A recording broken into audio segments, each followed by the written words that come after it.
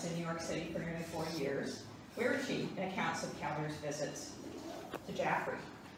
Despite the fact that her book, Willa Cather Living, is an essential source for information about Cather's Jaffrey visits, she's strangely absent and often mischaracterized. 25 years after Cather's death, Lewis had herself buried in the same plot with Cather at the old burying ground.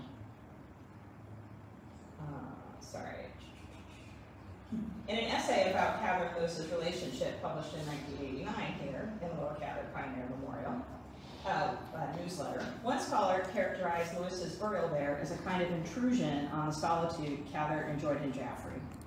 Jaffrey was a place to which she, Edith Lewis, was a stranger, the scholar says, and it was a very precious place for Cather, a place where she invited people dear to her, a place where she could be herself. This claim is based in part on the perception that Edith Lewis went to Jaffrey only once to perform the service work of proofreading My Antonia in 1918, an event she describes in Willa Cather Living. When Eleanor Asterman, wife and co-proprietor of the Shattuck Inn with George, reminisced about Cather's time in Jaffrey, she called Lewis Miss Cather's secretary companion, and she mentioned her only once, explaining that she telephoned George to arrange for Cather's burial in Jaffrey. She made no mention of Lewis accompanying Cather on visits to the Shattuck Inn. I'm not sure where the original of this reminiscence resides, but it's reproduced in this pamphlet here. 5 years after Lewis's 1972 death, the Board of Selectmen of Jaffrey petitioned the overseers of the old burying ground to be allowed to place a marker on the unmarked grave of the secretary of Willa Cather. Most recently, in 2018, during the centennial celebration of My Antonia, some of you may have seen the musical performance of this play, Kindness and Cruelty, Willa Cather and Jaffrey, performed at the old meeting house. I haven't seen it, but from what I've read, Lewis is first represented sitting at a desk in Cather's room at the inn, engaged in what seems to be secretarial work. And this image I find really bizarre because I think Edith Lewis is supposed to be on the right. She's young and she has dark hair and a bun, and Willa Cather has gray, short bobbed hair. They were 10 years different in age, but Edith Lewis had a short gray bob and Willa Cather had a bun, and her hair never really went gray. But this is the sort of notion, I don't know where it came from. Today, I'm here to tell you that Edith Lewis was not Willa Cather's secretary. As a woman who never learned to type, she would have made a piss poor one. Neither was she a stranger or an outsider to Jaffrey. Exactly how many visits Cather herself made to Jaffrey between 1917 and 1940 is not entirely clear. So far as I know, the inn's register doesn't survive, and Cather's letters provide clues, but there are gaps.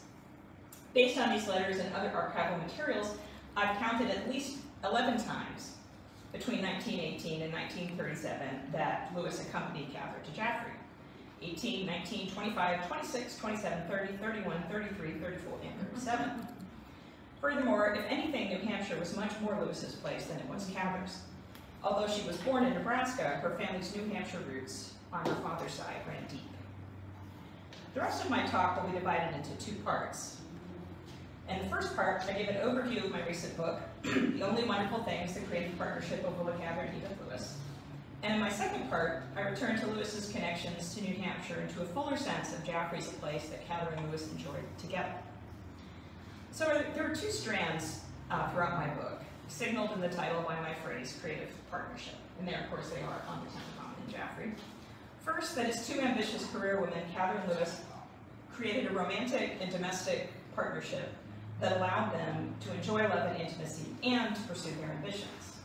Second, that as an editor, Lewis was a partner in Cather's creative process and also used her expertise in advertising to help craft Cather's image as an author. This is a page from The Professor's House, Cather's novel for 1925, and all the handwriting is Lewis's.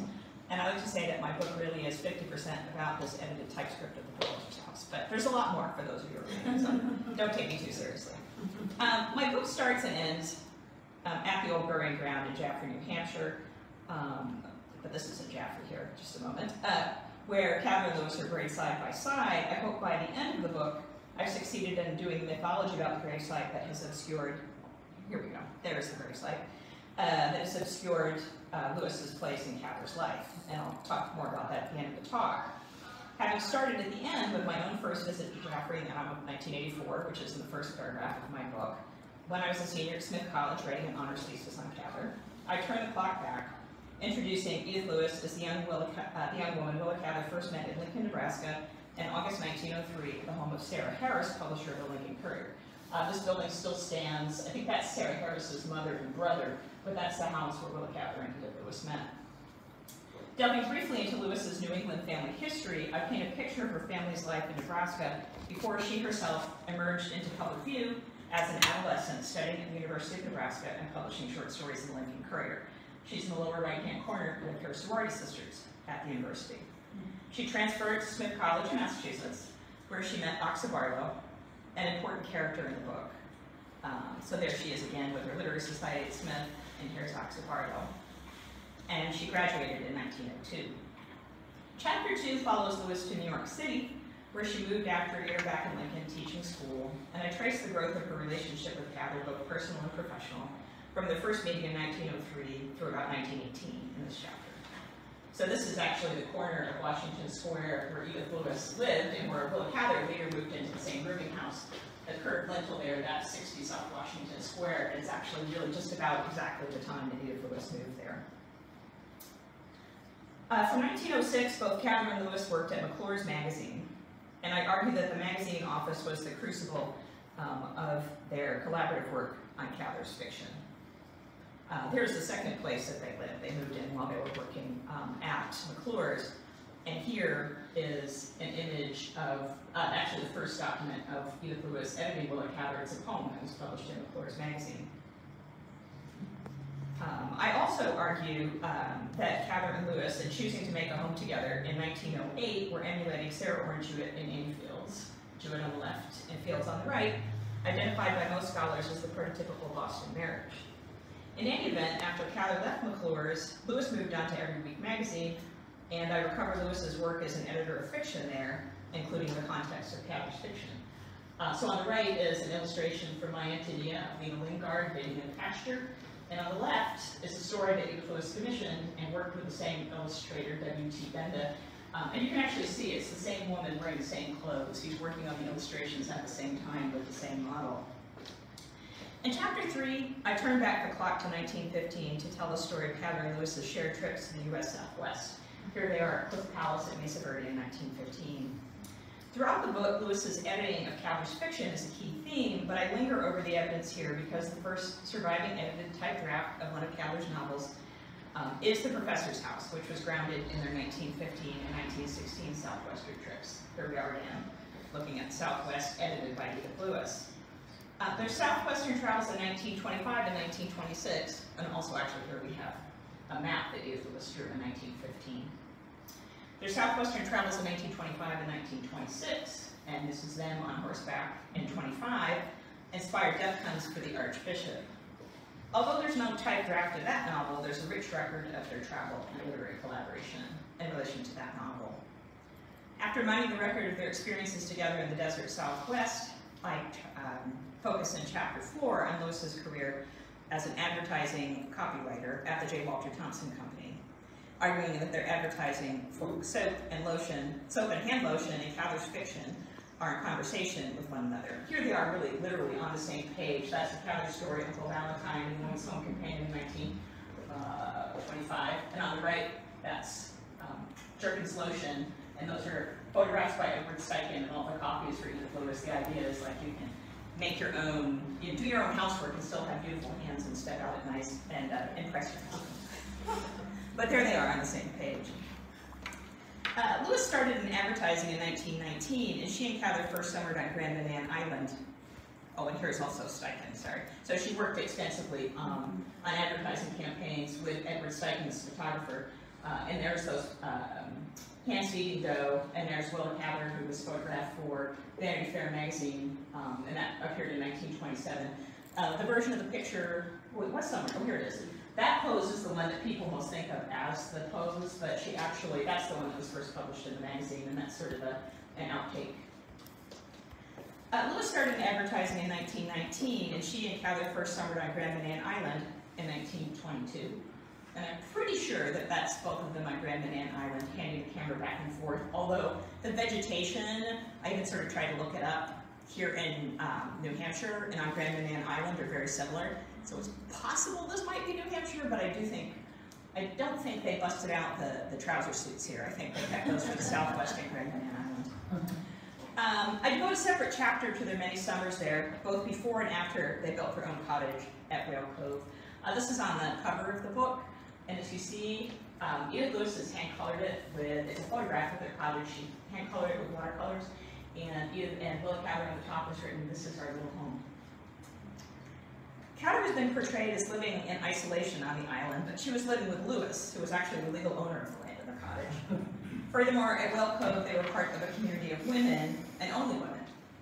In this chapter, I focus both on their collaborative work on the collected stories that were collected in Obscure Destinies. Here's the beginning of Two Friends, which is edited all in Edith Lewis's handwriting, and how both of them responded to the deaths of their parents. And these two things, I think, are really closely related. I see them moving past grief in the 1930s by inviting sisters and nieces to visit them on the island.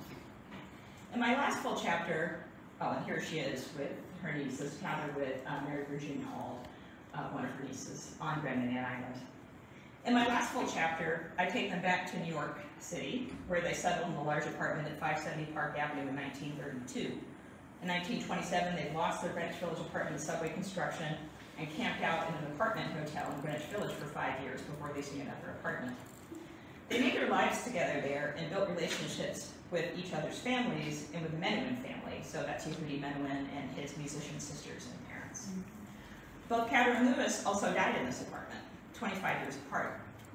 Appropriately, Lewis's profound grief after Cather's death occupies a significant portion of this final chapter. The years after Cather's 1947 death correspond to the Cold War panic over homosexuality called by one historian the Lavender Scare. In my epilogue, I consider how this context enabled some to deny Cather's lesbian sexuality and to refuse to see Lewis for what she was and what she had been in Cather's life. And I think for me, one of the things that their story demonstrates is, I think there's this idea there's before Stonewall and after Stonewall. No, there's before the Lavender Scare, there's the Lavender Scare, and then there's after Stonewall. That they lived in an actually much more accepting world than women might have lived in the late 40s into the 50s and 60s.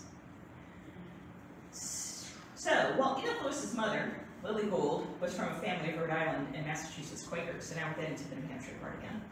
Her father's family had moved north from Massachusetts in the early 1700s.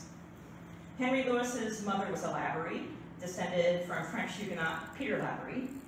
Here he is. He was actually the son of two Huguenot refugees who came in the early 18th century to Massachusetts. He moved from Salem, Massachusetts as one of the early settlers of Charlestown, New Hampshire. Oops, that's an empty one. Oh, shoot. I had put a picture I took yesterday in there, but apparently it didn't work. I went up to Charlestown yesterday and Fort 4, which is just a reproduction. But in any event, in 1754, he was in Fort 4 when the Abenaki raided and took captives, including Mrs. Johnson as the published captivity narrative. He was taken captive by the Abenaki, who handed it over to French Catholic allies in Montreal. So Peter was eventually released, made an indentured servant there, but he escaped indentured and walked 300 miles back to Charlestown, where he lived another half a century. So Edith Lewis most certainly knew about this family history because Lavery was her middle name. And her sister, Ruth Putnam Lewis, was named after Peter Lavery's wife, Ruth Putnam Lavery. So her father, Henry Euclid Lewis, grew up on a farm outside of Claremont, New Hampshire, where he and his brothers and sisters all attended Campbell Union Academy. So here's Campbell Union, about the time that, about the time they attended, and here's Henry, I think it's his college graduation picture here. All five boys, matriculated at Dartmouth College, working their way through by teaching school during the winter term and summers. Only one of them, Arthur, settled in New England. He was a teacher and school principal in Worcester, Massachusetts. The others went as far west as Salt Lake City, but they all eventually returned to New England. The one who went all the way to Utah, Eugene, ultimately returned to New Hampshire, purchasing the family farm on which he had been raised in East Claremont. The first brother to die, he passed away in 1907. Frank, who lived in Lincoln with his family next door to Henry's family, died in Concord, New Hampshire in 1909. as did Marion Lewis, who had taught school in Omaha for a time. She died in 1915 in Concord, New Hampshire.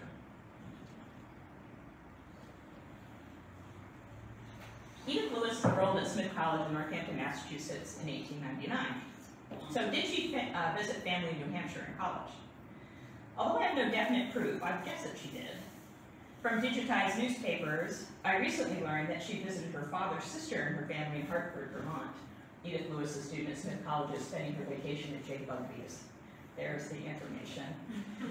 So certainly, if she had gone, she didn't have, none of her uncles or aunts had landed back in New Hampshire by 1902 when she graduated, but there were still extended family members there. And if she went that far north in Vermont, it seems likely that she would have traveled to Claremont as well. A train ran directly from Northampton to Claremont Junction. And this is actually, I'm pretty sure it's the train that when I was a student at Smith, it was the Montrealer, then it became the Vermonter. I never went north. I was always going down to New York to change to get a bus to Pennsylvania. It's also notable that the family of her sophomore year roommate and lifelong friend, Oxa Barlow, had a history of summering in the Jaffrey area. Shortly before Oxa's 1910 marriage to Earl Brewster, for example, she was with her family at Mountain View Farm in Dublin, New Hampshire. So Edith Lewis's two much younger sisters also spent summers in New Hampshire. Their childhoods were very different from hers because when they were middle school age, the family left Nebraska for Massachusetts. Avid sportswomen, they both trained to be gym teachers at the Sergeant School for Physical Education in Cambridge, Mass. During the 3-year course, each sergeant student was required to spend 2 months during the first 2 years, June and September, at a sergeant school camp for girls near Peterborough. And I'm pretty sure it's now just called the sergeant camp, and the camp is still there.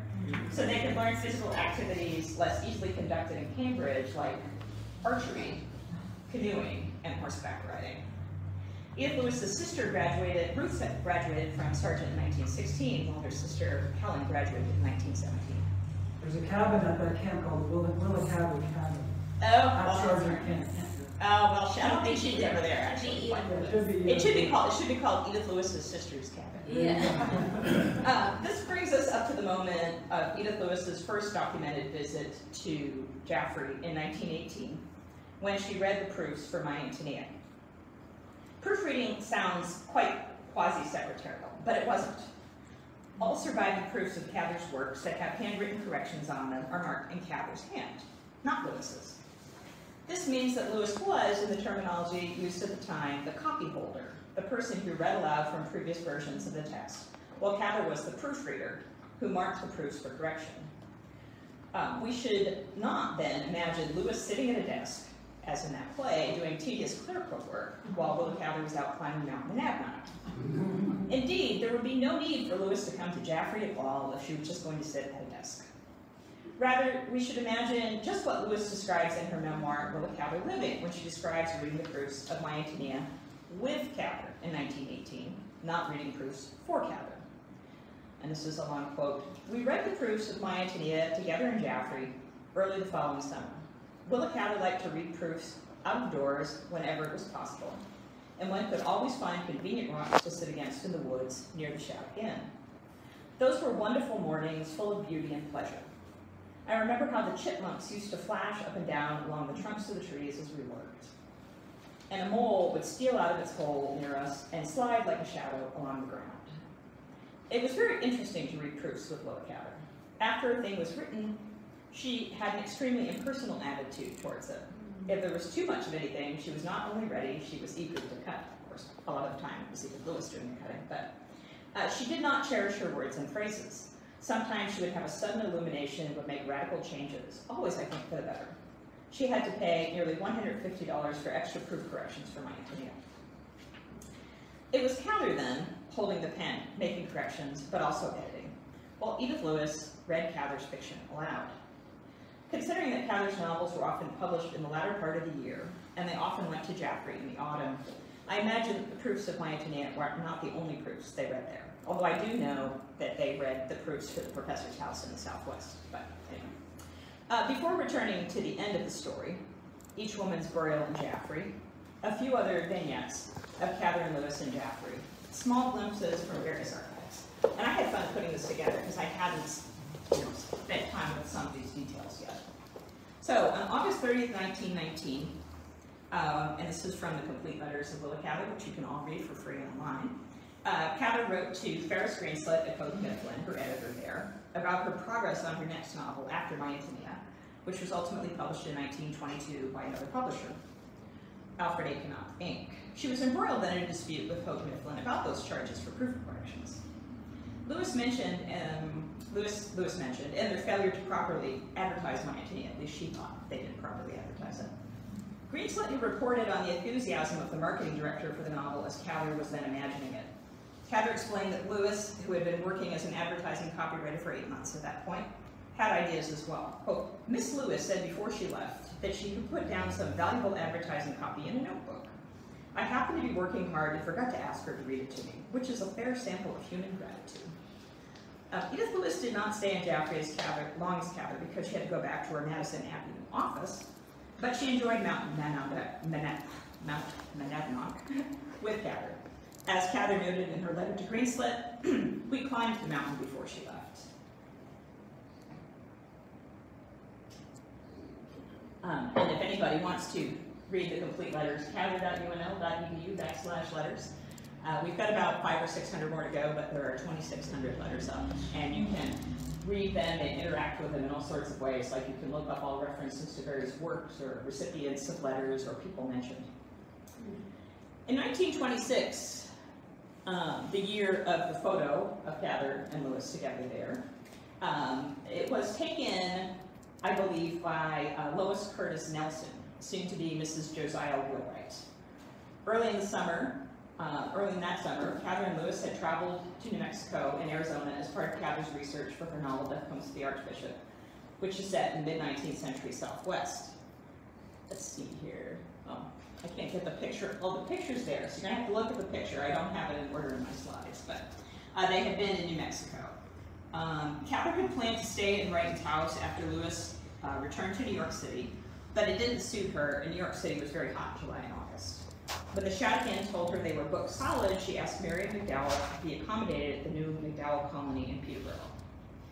While Cather was at the colony, Lewis went alone to Grand Manan Island to purchase the land and make arrangements for the construction of the cottage there. They had rented before then. In September, after Lewis's trip to Grand Manan and after Cather's McDowell residency had concluded, the two women met up in Jaffrey to spend time as guests at the Shattuck Inn.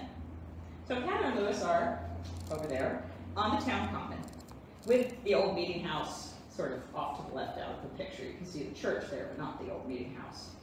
They aren't dressed for hiking. I mean, look at Willa Cather's hat. It's got this big weird thing on the side.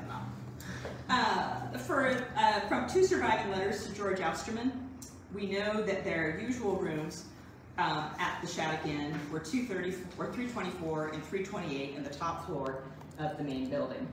And now we can get them up on the screen, which had a bathroom in between them.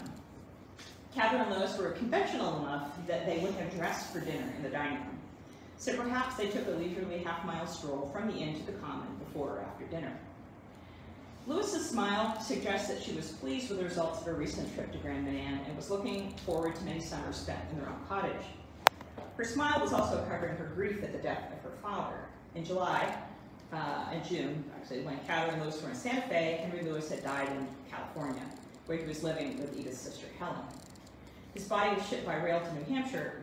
He was interred in the Lewis family plot in the West Claremont burying ground.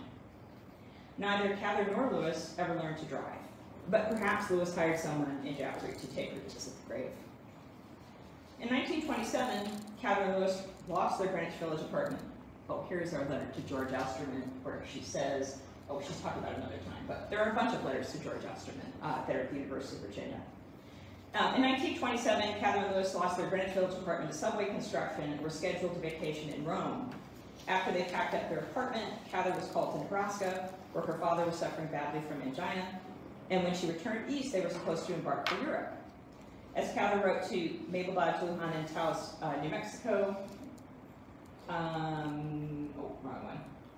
wrote to Mabel Dodge Lujan in Taos, New Mexico, we were still planning to get away in September when Edith's mother had a stroke in Springfield. She had to be somewhere near her mother, and I was too dead tired that time to embark for Italy alone. So we came up here, a place where I always loved, and near enough to the hospital where Edith's mother is. For the present, a mountain full of pine trees and a comfortable country hotel where the management knows me and leaves me alone are enough for me. Near enough meant a train ride to Massachusetts, where Edith's mother, Harold, lived in Springfield, brother, Harold, lived in Springfield, and where he could pick her up at the train station. Cather similarly wrote to her friend Zoe Akins, who lived in Los Angeles but was visiting New York City, that she flew the coop to this old place in the woods where they were always very nice to me. Miss Lewis came with me. We were both worn out going into storage, which is a good idea, like a good deal like having a funeral. In 1930, Cather and Lewis spent nearly 6 months in France, visiting friends and conducting research for Cather's novel Shadow on the Rocks.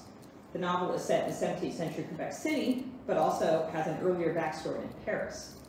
In the autumn, their favorite time to visit Jaffrey, they came in via Quebec. And here they are. Here she is explaining to George Austerman about this. In Jaffrey, Cather got to work on writing, and Lewis got to work on editing Shadows on the Rock. When Lewis was not on an extended leave from her advertising job that she was in 1930, her schedule could be unpredictable. Her schedule could be unpredictable. In the 1930s, she and Cather generally planned to wander down from Grand Banat to Jaffrey in the autumn. However, Lewis was sometimes called back earlier than she expected. In 1934, for example, they made it from Grand Banat to Jaffrey together, but Lewis was urgently called back to the office in October for an advertising writing assignment requiring her special touch. Probably had something to do with beauty products. This brings us to 1936, a year that we know Lewis was not in Jaffrey, because that's when Cather wrote the beautiful letter from which I derived the title of my book. And so I am going to allow myself the pleasure of reading the letter aloud to you. So she says, let's go back. Let's see. Well, anyway, we'll go back to the letter. I'm sitting in your room looking out of the woods you know so well. And I realized when I was doing this that you can actually see there's like a picture of the inn on the top of the letterhead, so the woods are actually on the top of the page. So far, everything delights me. I'm ashamed of my appetite for food, and as for sleep, I have forgotten that sleeping can be an active and very strong physical pleasure. It can. It has been for all 3 nights. I wake up now and then saturated with the pleasure of breathing clear mountain air, not cold, just chill air, of being up high with the woods below me, sleeping too. In still white moonlight, it's a grand feeling. 1 hour from now, out of your window, I shall see a sight unparalleled, Jupiter and Venus both shining in the golden rosy sky, and both in the west. She not very far above the horizon, and he about midway between the zenith and the silvery lady planet. From 5:30 to 6:30, they are of a superb splendor, deepening in color every second in a still daylight sky, guiltless of other stars. The moon not up, and the sun gone down behind Gap Mountain. Those 2 above in the whole vault of heaven. It lasts so about an hour, did last night.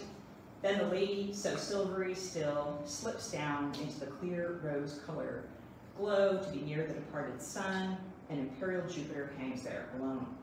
He goes down about 8:30. Surely it reminds one of Dante's Eternal Wheels. I can't but believe that all that majesty and all that beauty, those faded and unfailing appearances and exits, are something more than mathematics and horrible temperatures. If they are not, then we are the only wonderful things, because we can wonder. So this letter has been in the collections of the National Willa Cather Center in Red Cloud for decades, which means it has been available to scholars and to all of Cather's biographers. So it still perplexes and angers me that Cather scholars could have read this beautiful love letter, including its evocative opening, I am sitting in your room, looking out on the woods you know so well, and still conclude that Edith Lewis had no relationship to Jaffrey as a place, and indeed had no genuine relationship with Willa Cather. So how did Cather come to be buried in Jaffrey? I'm going to have to, oh, see, things were out of order. Let's go on to, we're back to 1936. There's the, oh, and there's the currents. That's the annex of the Shattuck Inn, right? And you can see there's Monadnock right behind it. And so they had their rooms up in the top, but in a building that looked like that, but was not that particular building. So, according to Eleanor Austerman's reminiscences quoted in this pamphlet, before she died, Miss Cather made a special request. Edith Lewis was to call the Austermans and ask them to arrange her to be buried in the old burying ground behind the meeting house. Recall that Austerman also remembered Lewis as Cather's secretary companion. So certainly one secretary would not decide on West's final resting place. However, it was Lewis, Cather's primary heir and literary executor, who did make that decision.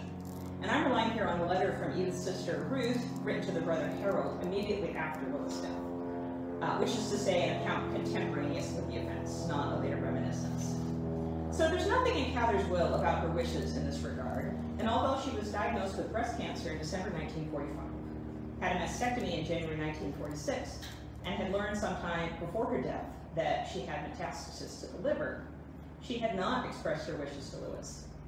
I think both she and Lewis seem to have been avoiding these hard conversations, focusing on Cather's living rather than on her imminent death. In the difficult hours after Cather's death, Lewis recalled that Cather had once said she would like to be buried at Jaffrey. Although Lewis recalled Cather having expressed such a wish, it was not expressed in the way Eleanor Austerman recalled. And despite Austerman's claim that Lewis called George Austerman seeking assistance, it was Cather's actual secretary, Sarah Bloom, who made the call. Lewis had asked her to come to the apartment after Cather's death to help with arrangements. The fact that Lewis decreed where Willa Cather would be buried evidently made Willa's sister Elsie very nervous.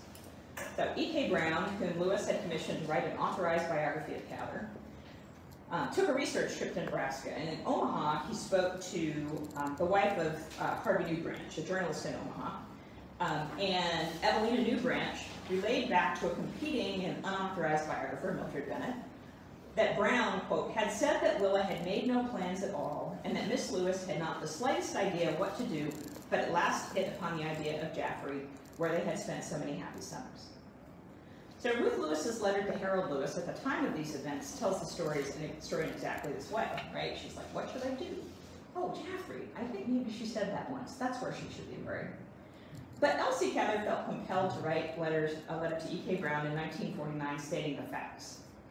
Most of the letter consists of a long, convoluted story about how Willa had intervened and disrupted a plan to transport their brother Douglas's remains to Red Cloud when he died suddenly in California in 1938. And all of her brothers were in California by the 1930s. Douglas had once told her that he wanted to be buried in California, Elsie explained to Brown, even though he had never told anyone else. In explaining this to another brother, Roscoe, Willa told him that she had no intention of being brought home herself, that she wanted to be buried on the mountain in New Hampshire near the inn where she and Edith used to spend their summers. In relation to Willa's own death and burial, Elsie continued, we were all very sad that Willa did not wish to be brought home, but we respected her wishes, and we knew it for almost 10 years. Elsie was particularly anxious to correct Evelina Newbranch's impression, quote, that a heartless family had refused to extend a welcome even to the dead, and that Edith did not dare to bring her home, which simply is not true. Willa had made her own plans 10 years before. If, as Elsie described, Willa made plans in such a definite way, why didn't she purchase a plot, or put her wishes in her will, or express her wishes to her partner of 40 years? It seems pretty clear to me that what really bothered Elsie was the idea that Willa's family was ashamed of her, and the source of that shame, Cather's partner of 40 years, decided her remains should rest elsewhere. So Edith Lewis was also responsible for Willa Cather's grave marker. Her old friend Rudolph Ruzica, a wood engraver and type designer who had done the jacket design for Cather's last 3 published works of fiction, here they are, drove her up to Jaffrey and helped with the design of the tombstone.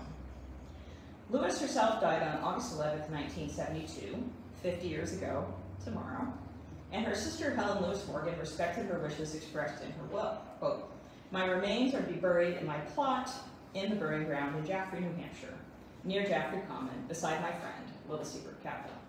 She also specified, quote, no headstone or marker be put over my grave. And now we return to 1977, the moment when the Board of Selectmen of Jaffrey petitioned the board of the old burying ground to be permitted to place a marker on the unmarked grave of the secretary of Willa Cather. So Edith's sister Helen had set up a perpetual care arrangement for the plot purchased by Edith Lewis in 1947, so she sort of re-upped that, in which both she and Willa Cather were buried. And in 1977, Helen was still alive. Nevertheless, no one contacted her about this marker. People who did not know Edith Lewis at all, who thought she was Willa Cather's secretary, placed a marker. Because the cemetery regulations, the marker had had to be a flat one placed at the foot of the grave. And they didn't even get her birth year right. So here it is. She was born in 1881, not 1882. They were probably calculating based on her age in the New York Times obituary without knowing that she was born in December. Within a few years, Cather scholars were writing about how Edith Lewis had herself buried at Cather's feet. I don't have any pictures of that, but that is what I saw. I saw the foot marker placement in 1984. In fact, through reading the 1989 essay I mentioned earlier in this talk, Edith Lewis's niece, Helen Morgan Schulte, found out that a marker had been placed and wrote to the trustees of the cemetery to protest. After some negotiations and resisting the idea of removing the marker entirely, they agreed to relocate it next to Cather's marker. And this is what you see there. And I took these pictures in 2011, which was my second visit here. A few years ago, the marker was moved back to its original position, but there was also another marker made for Willa Cather, and then there are corner markers, right, so that you can accurately see where both of the women are buried. But we still have the wrong birth date, wrong birth year for Edith Lewis. Of course, Cather's birth year is also wrong because she didn't even tell Edith Lewis when she was really born, and she'd been lying about her age for years. But nobody asked. Nobody asked Edith Lewis's family, or just nobody asked. Not that I think her family would have objected. One of her nieces, who died a few years ago, lived in Vermont, as does a great niece, a retired University of Vermont librarian. They were a family very proud of their deep New England roots. And being buried in New Hampshire, Edith was less than 60 miles from her parents' grave in Claremont. So this is where I went yesterday. I tried to find them a while ago, and I couldn't find the burying ground in West Claremont, but I found the right cemetery. The story of her parents' marriage and its seemingly bitter end is mentioned in passing in my book. And though it's perhaps plausible that Lily Lewis asked to be buried by her husband's side, I'm inclined to think that the children decided to bury her there. Henry's siblings are all buried in Claremont, as is her sister Ruth. She was very close to Ruth. And here we have the whole Lewis family plot with the parents, and then not all of the children, but the majority of the children, and then some of the next generation as well. But why would we expect adult children to be attached to their parents in death? I actually had somebody tell me once, and we were in Bladen, where G.P. Cather, Willa Cather's cousin, who died in World War I, his wife, Myrtle, insisted on his remains being brought back from the battlefield cemetery where they were interred, and there's this big thing. And someone said, we should bring back Willa's remains home. And I was just like, no. Her partner decided where she was going to be buried. She doesn't have to, should we all be buried in Mesopotamia or something? We're all going to go back to our parents. But anyway, but I think that they rested together as a couple where it was that they wanted to be here. And so I'm going to read to you, as my closing here, a letter from Edith Lewis to Willa Cather, who was the widow of Willa's brother Roscoe, that she wrote in June 1947 about the placement, about the arrangements for Willa Cather's interment in the grave. I am here in Jaffrey this weekend to see about having the deed drawn for the cemetery lot and to arrange for its perpetual care, etc. I wish you could see what a lovely place it is where Willa is lying. Just at the corner of the old burying ground, so there's the corner she describes. And on the other side, a lovely hemlock tree and a tall white birch beyond, which we no longer have that, so I'll give you a better distant view, because all those trees obscured what she was describing. Beyond the stone wall, the ground drops to a little meadow of waving green rye with some old apple trees. And from there, you look off to green fields and woods and the beautiful mountain, with the light always changing on it. And it was very cloudy this morning. The little burying ground itself is rather wild, but so much more cheerful and pleasant than most carefully tended ones, with beautiful old trees and lilac bushes everywhere, and wild flowers in the grass. It does not seem lonely and set apart. It just seems a part of the village and the human life around it. Thank you.